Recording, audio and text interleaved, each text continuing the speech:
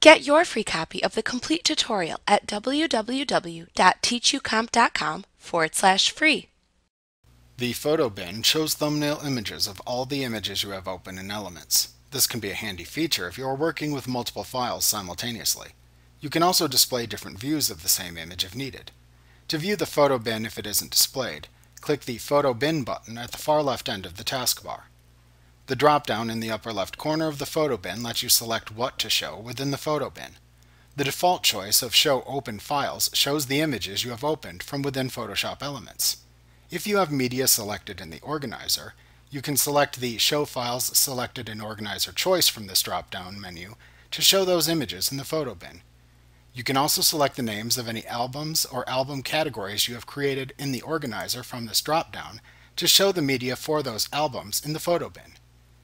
To open the photos in the photo bin in the image window of Photoshop Elements, double-click a thumbnail image in the photo bin.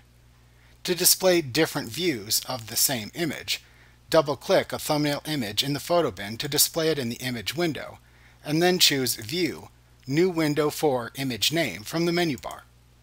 The image will open in a new image window, and a new thumbnail of the image will appear in the photo bin.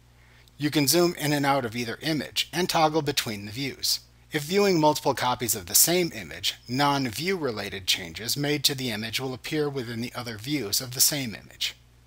To close the photo bin, click the Photo Bin button in the taskbar again. Like what you see? Pick up your free copy of the complete tutorial at www.teachucomp.com/free.